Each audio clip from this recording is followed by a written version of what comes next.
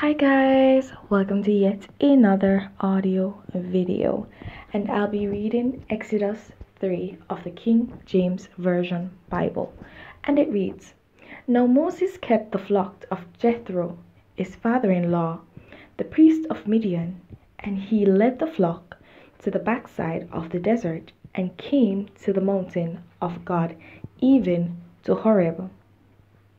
And the angel of the Lord appeared unto him in a flame of fire out of the midst of a bush. And he looked, and behold, the bush burned with fire, and the bush was not consumed. And Moses said, I will now turn aside and see this great sight, why the bush is not burnt.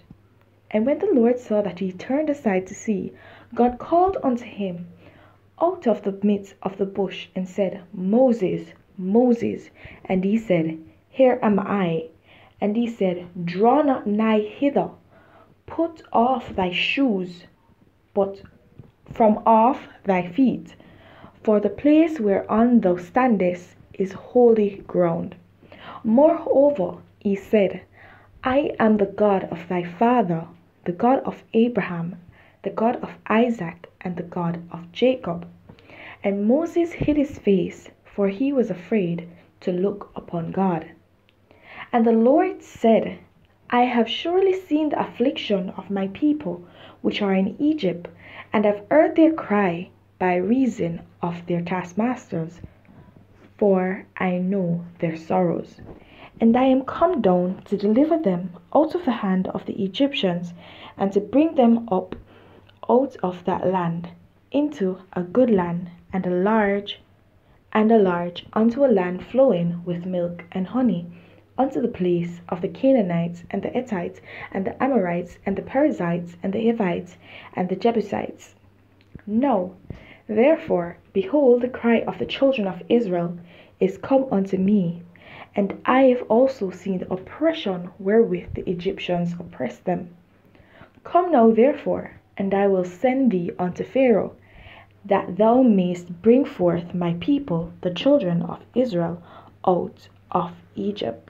And Moses said unto God, Who am I, that I should go unto Pharaoh, and that I should bring forth the children of Israel out of Egypt?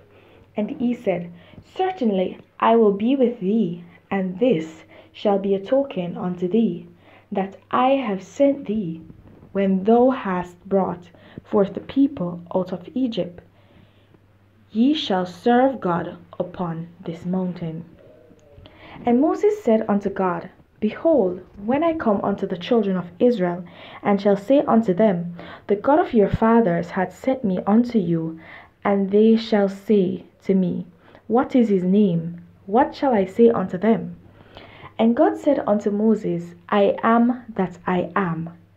And he said, Thus shalt thou say unto the children of Israel, I am hath sent me unto you. And God said moreover unto Moses, Thus shalt thou say unto the children of Israel, The Lord God of your fathers, the God of Abraham, the God of Isaac, and the God of Jacob, hath sent me unto you. This is the name forever. This is my name forever. And this is my memorial unto all generations. Go and gather the elders of Israel together, and say unto them, The Lord God of your fathers, the God of Abraham, the God of Isaac, and of Jacob, appeared unto me, saying, I have surely visited you, and seen that which is done to you in Egypt. And I have said, I will bring you up out of the affliction of Egypt, unto the land of the Canaanites, and the Hittites, and the Amorites, and the Perizzites, and the Hivites, and the Jebusites, unto a land flowing with milk and honey. And they shall hearken to thy voice, and thou shalt come, thou and the elders of Israel, unto the king of Egypt, and ye shall say unto him, The Lord God of the Hebrews hath met with us. And now let us go, we beseech thee, 3 days' journey into the wilderness, that we may sacrifice to the Lord our God. And I am sure that the king of Egypt will not let you go, no, not by a mighty hand. And I will stretch out my hand and smite Egypt with all my wonders, which I will do in the midst thereof. And after that he will let you go. And I will give this people favor in the sight of the Egyptians, and it shall come to pass that when ye go, ye shall not go empty, but every woman shall borrow of her neighbor and of her that sojourneth in her house jewels of silver and jewels of gold and raiment, and ye shall put them upon your sons and upon your daughters, and ye shall spoil the Egyptians. In this chapter, we see where God's omniscience is shining through.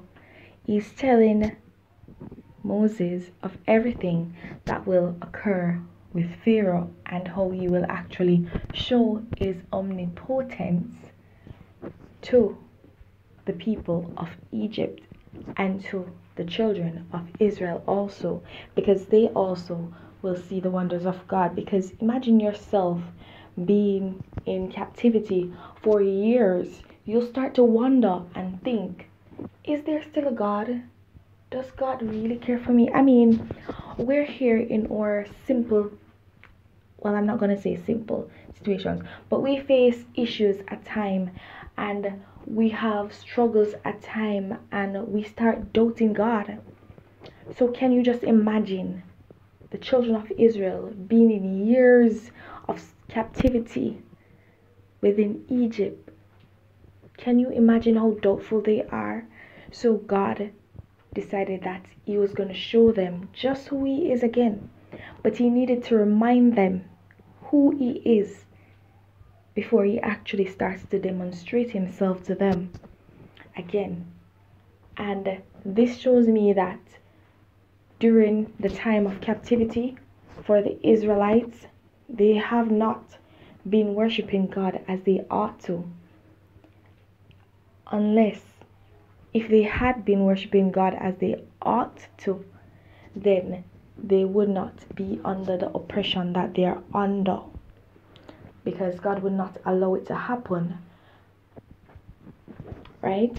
But God obviously heard their cries nonetheless, and because of his covenant with Abraham and with Isaac and with Jacob, he had to listen to them. He decided he had to honor his promise to Abraham, Isaac, and Jacob. And so he looked upon them and he decided that he needed to do good by them for the sake of their ancestors, Abraham, Isaac, and Jacob. And that just goes to show us that we ought to ensure that we do not get in a place of complacency when serving God.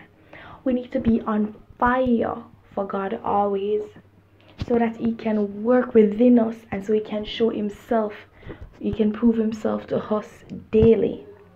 Because if you draw nigh from God, he will not draw close to you, and so you will not get to see just how great he is. You will not get to see how powerful he is and how powerful he can make you and how he can use you. He won't be able to use you if you do not avail yourselves to him. And so that is what I'm seeing here, because before God has, and he said also that his spirit would not always strive with men. A lot of people like to put it in certain ways, but I'm going to use it in this way here now, right? His spirit will not always strive with men. And his spirit is not really striving with the children of Israel, because they have not availed themselves to be used by him. Joseph availed himself to be used by God, and so God used him. Abraham availed himself to be used by God in many ways, and so God used him. And if you realize, there have been mentions of sacrifices where as it relates to Abraham, and where it relates to Isaac, and where it relates to Jacob, but we see no mention of any of that. And it's just like it's been fast forwarded to years and centuries after, because there was none of that being done, obviously. And that is something of significance. Don't enter into a place of complacency within your walk with God. Be on fire for God. All right, guys, I'm gonna ask that you share your comments down below and share whatever revelations you got from this chapter below also. And don't forget to like, subscribe, and hit that notification so you know whenever a new audio video is posted. Have yourselves a blessed day.